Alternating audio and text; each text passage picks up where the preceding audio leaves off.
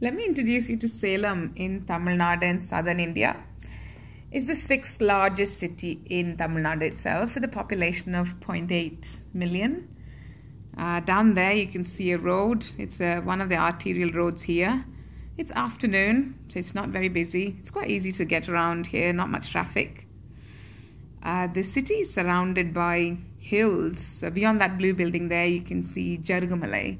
That's the south of the city. And yeah, it's quite green, especially where I am now. Lots of coconut trees, white buildings.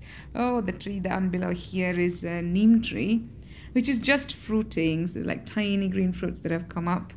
It's actually the favorite of, the fruits are the favorite of a bird called quail, which sings really sweetly, especially on hot afternoons like this. And oh, communications tower, there's like lots of them. I can actually count 1, 2, 3, 4, 5, 6, 7, 8. Ooh, 15, 16, 17, 18. Oh, wow. 23 I think I can count. And coconut trees down there, not looking very healthy. The little hill beyond that communication tower there is Godumalai.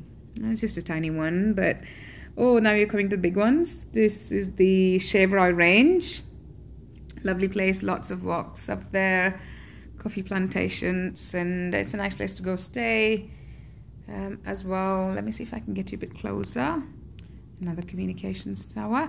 And they found some Roman coins there. Apparently this place was on the trade route to Rome.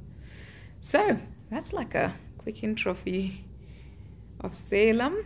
And it's very hot out there at the moment. We're in the heat wave, in the hottest month of the year. It's quite nice and cool here up in my room though.